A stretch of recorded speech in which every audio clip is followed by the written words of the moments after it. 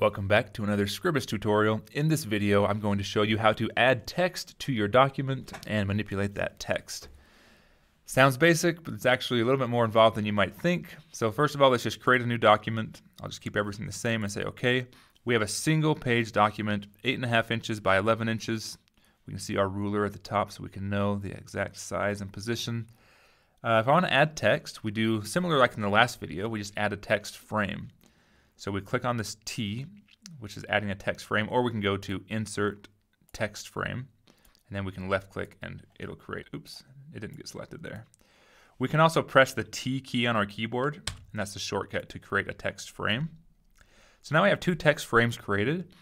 One has a red outline because it's currently selected, which means I can click and move it around. I can change the size of it just from within here. The other one has a black line around it, it's telling me that it's not currently selected. Don't worry, none of these, the black lines of the frames will not be printed, or when we export our document, they don't appear. It's just for convenience for us so we can see where the frame is located, so we can kind of position it. So maybe we want to create a nice page with 2 columns, just like this. 2 columns of text is what we want to do. Maybe we're a newspaper and we want to create a nice newspaper thing like this with some white space in the middle and then text on both sides. Well, we can double click and just start typing in text if we want to. So we can type in, we can hit the return key, we can type in all kinds of stuff here. And when we get, I'm going to keep hitting the enter key, and when we get to the very bottom, we can just say more text. And if I keep typing down here, it's actually going to run off. We see it disappeared, and I can keep typing, and it's still typing, but what it's done is it's ran off out of the text frame. So it's down here, and if I resize the text frame, we'll see it. We'll see all that text, but it's just off it's not even necessarily off the page, it's off of the text frame, because there is no, Scribus doesn't care about the page. If we want to, we can drag this off the page and it's just fine. It just won't be on our page. But it's outside the text frame, and we see there's a little red X down here at the bottom. That's telling us that we have text that is outside of our text frame. We have more text here. So if we want this text to flow over, and as soon as we get to the bottom of this text frame, appear in this other text frame over here, how do we do that? Well, we need to link the text frames. So we click on this text frame first. Then up here, there's this icon. It might look different on yours because I have a different icon set. I have maybe a different version than you if you're using an older version. But this is called Link Text Frames. We click on this, and then we just click on the text frame we want to have this one linked to, which is over here. So I'll left click, and now we see that text goes there. And now if I come back over here to edit this text, and where it says more text, if I hit the return key, or if I type in some more, we'll see it'll actually go and jump over to this line over here. And if we delete some text here in this text frame, we see it comes out of this text frame over here. Does that make sense? Another way we can link, if we want to unlink these, we just go to the unlink text frame and click on the frame to unlink. So now these are not linked anymore. Another way to link text frames is just to press the N key on the keyboard and then select the frame you want to link to. But again, the way to do it is, first of all, you have to have the primary text box selected, the very first text box that you want to link it to, and then hit the N key and we'll link it. And we can do a third. If we want to do another text box, we just write another text box. We can even do it off the screen over here. We won't type anything in it though, because we want to link it. So we select this box now and say when it gets to the bottom of here, link by pressing the N key to this box. And so now that'll also be linked there as well. If we don't want to wear out our keyboard just typing in a whole bunch of sample text like I was doing there just to illustrate this, first of all, we can right click on it on the whole box. I thought there was a way to clear out the text. Well, I want to clear out all this text. So I guess I'll just select it all and then go to delete. Or actually, let's just grab some text. So we right click on it and go to sample text. And that'll bring in some sample text. We can bring in sample text in any language we want, or we can even do this Latin text, which is kind of people you see sometimes probably. So we'll import this Latin text. And now what it's done is imported all this Latin text so we can kind of get an idea for what our text boxes look like.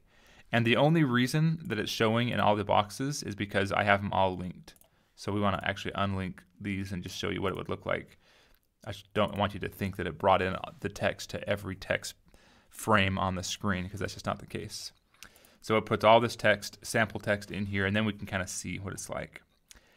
All right, to actually get in and change, I'm sure you are saying, well, let's change the font, let's change the size. How do we do all that kind of stuff? So to do that, we need to right click and go down to, we have properties and text properties.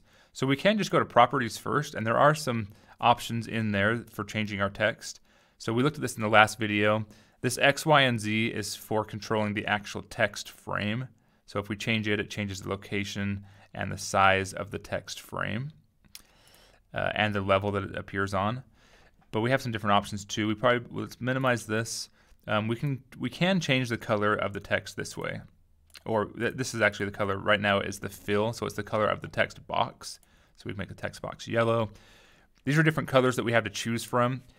You might think it's a limited color selection, and you're right, but in a future video we'll look at how to set up your colors. It's not just choosing from any possible color. You'll want to have specific colors that you're working with in your document.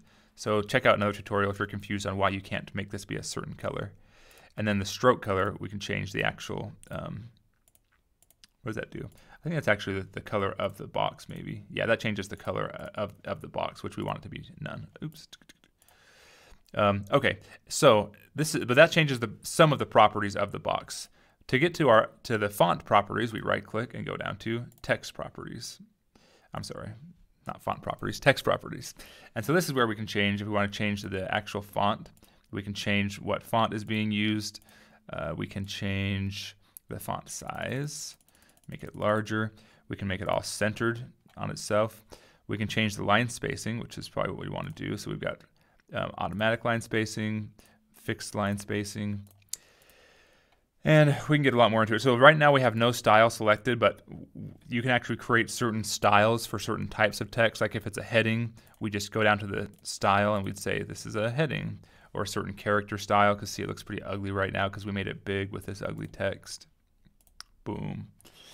Okay, but this is all under just this very first drop down. We have another drop down here. We have color and effects. So this is where we change the color of the text.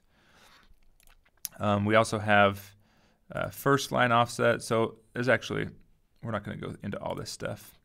We've got, is there anything else here we want to do? Font features?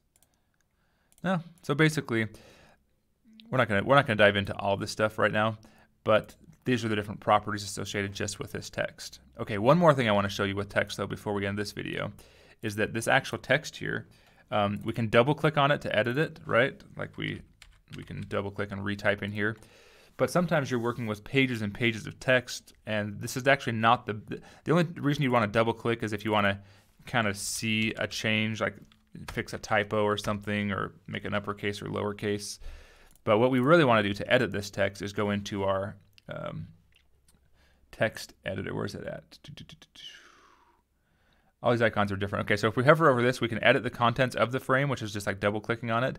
But if we click on this one here, it's edit text with story editor. That's what I'm looking for, story editor. So this brings up our story editor. So now we have, associated with this text box, we now have 3 different panels open. We have our properties panel, which controls the actual text frame. We have our text properties, which controls the actual text here. And then we have our story editor, which actually controls the text, what the text is. And so if I make some changes to the text in here, we can say like, hello world. And then if we click this checkbox, then it updates that and says hello world at the top now. Does that make sense? So that's the story editor. And there's a couple different ways we can get into it. It says if I hover over, we can get into so Control T also brings up that story editor, which is a good shortcut to know.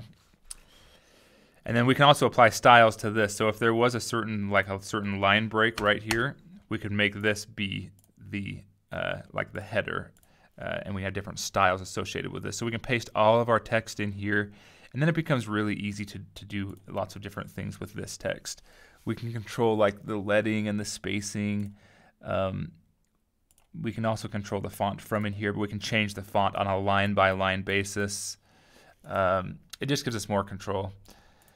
Yeah, so that's basically what I want to show you. Learn how to open up the storyboard, or the storyboard, the story editor, learn how to open up the text properties, which is right click and go to text properties, and then learn how to open up the properties, which is right click on properties.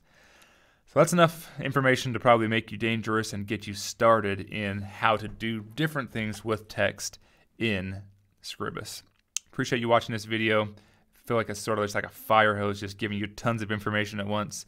But keep watching, join in the next ones where we're going to actually be making real projects like actual real books and real flyers, and it'll all start coming together, all this stuff we're learning. So hang in there, be patient, you're going to get this.